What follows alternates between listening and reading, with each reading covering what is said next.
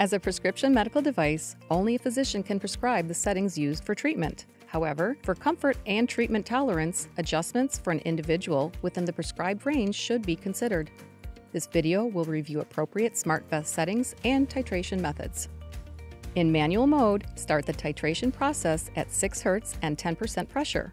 Low settings helps a patient acclimate to their new therapy. Notice the slow inflation of the garment and that it could take up to 1 minute for the garment to fully inflate with air. Slowly increase Hertz to find a comfortable frequency for the patient while listening for a bounce in the patient's voice. Keep in mind, young, elderly, frail, and medically complex patients may not be able to tolerate a Hertz setting higher than 8 or 10. To check for tolerability of Hertz, ask questions such as, do you feel dizzy? Does this level of speed cause feelings of nervousness?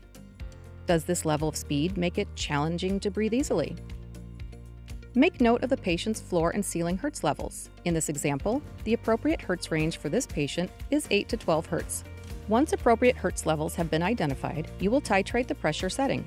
Starting at the patient's identified low Hertz level, slowly increase the pressure setting in increments of 5% pressure while listening for a bounce in the patient's voice.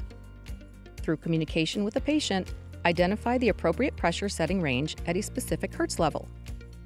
To check for tolerability, ask questions such as, how easy is it to take a deep breath? Are there any areas of discomfort on your chest wall? Does this pressure setting cause you to feel any chest tightness? Does this pressure setting cause you to feel any shortness of breath? Make note of the tolerable pressure settings for the Hertz level, repeating the process for other Hertz levels. Keep in mind, patients may not be able to tolerate higher pressure settings and higher Hertz levels, but may be able to tolerate inverse Hertz and pressure settings. These settings are an example of what an elderly patient with COPD and bronchiectasis may be able to tolerate.